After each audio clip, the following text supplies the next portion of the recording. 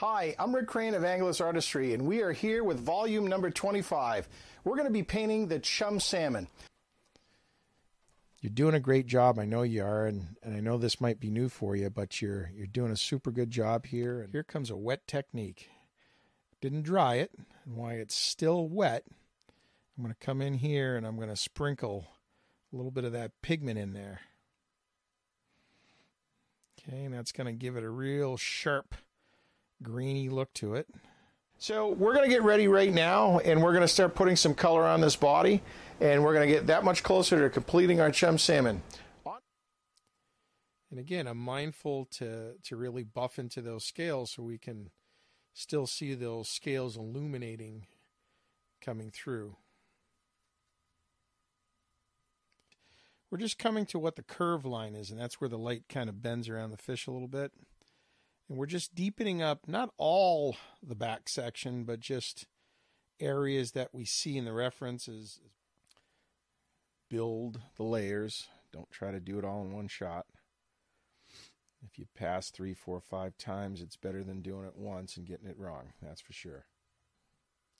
And this is not as hard as it may look, or as some folks may think. Geez, it's difficult to paint little detail, but it's not.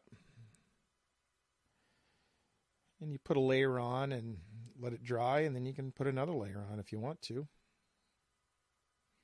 All depends on the look that you're looking for. We're going to do some stamping, we're going to do some washing, we're going to do some traditional scale tipping. In this particular color phase, there's not a lot of scale illumination. We're not getting a lot of that convex shape to the scale, so you're not going to see that traditional tipping. But in certain areas where we see light bending, and especially right around our lateral line here, we're definitely going to see some different color transitions. So now I have that reddish orange look that I want, and I'm going to float my color here a little bit. And I'm going to use this color to warm up this red a little bit.